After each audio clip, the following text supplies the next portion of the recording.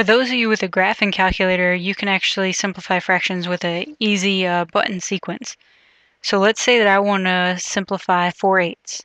So I would type 4 divided by 8, which is a fraction, and then I would click Math, and then the very first thing here, arrow fraction, that's what I want. So I can either press Enter or 1. I'm going to press 1, and then Enter, and I get 1/2, just like that.